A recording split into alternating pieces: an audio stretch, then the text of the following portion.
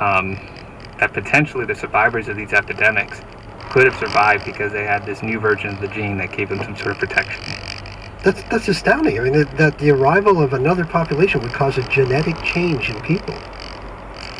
Yeah, actually, in terms of evolution acting the strongest, it's what we've seen is that pathogens can do that, mainly because of the devastation they can cause. And as you just heard from Barbara, the devastation was extreme in terms of what smallpox did, in terms of not even being able to do proper burials, that they were using these mass graves. I mean, it was an incredibly potent mortality rate, which really correlates with a strong selection.